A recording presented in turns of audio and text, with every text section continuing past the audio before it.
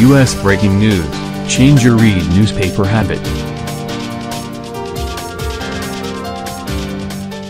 3 new cases of the often lethal Ebola virus have been confirmed in a city of more than 1 million people, Congo's health minister announced.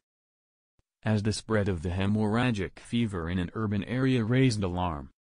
The statement late Friday said the confirmed cases are in Mbandaka city, where a single case was confirmed earlier in the week. There are now 17 confirmed Ebola cases in this outbreak, including 1 death, plus 21 probable cases and 5 suspected ones. The World Health Organization on Friday decided not to declare the outbreak a global health emergency. But it called the risk of spread within Congo very high and warned 9 neighboring countries that the risk to them was high. WHO said there should be no international travel or trade restrictions. The outbreak is a test of a new experimental Ebola vaccine that proved effective in the West Africa outbreak a few years ago. Vaccinations are expected to start early in the week, with more than 4,000 doses already in Congo and more on the way. A major challenge will be keeping the vaccines cold in the vast, impoverished country where infrastructure is poor. While Congo has contained several Ebola outbreaks in the past, all of them were based in remote rural areas.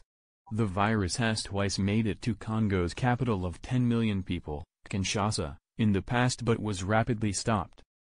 Health officials are trying to track down more than 500 people who have been in contact with those feared infected.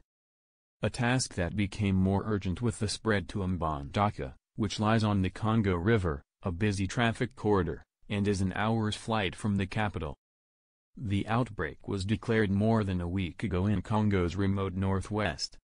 Its spread has some Congolese worried. Even if it's not happening here yet, I have to reduce contact with people. May God protect us in any case, Grace Ekafo, a 23-year-old student in Kinshasa, told the Associated Press. A teacher in Mbandaka, 53-year-old Jean Mapano, said they were trying to implement preventative measures by teaching students not to greet each other by shaking hands or kissing.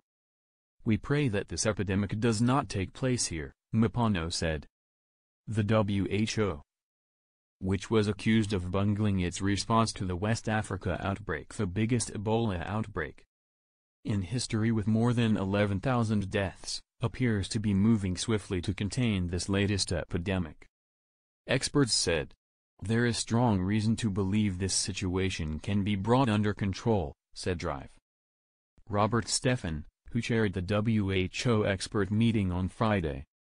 But without a vigorous response, the situation is likely to deteriorate significantly. This is the 9th Ebola outbreak in Congo since 1976, when the disease was first identified. The virus is initially transmitted to people from wild animals, including bats and monkeys. It is spread via contact with bodily fluids of those infected. There is no specific treatment for Ebola. Symptoms include fever, vomiting, diarrhea, muscle pain and at times internal and external bleeding. The virus can be fatal in up to 90% of cases, depending on the strain. Follow Africa News at https://twitter.com/APAfrica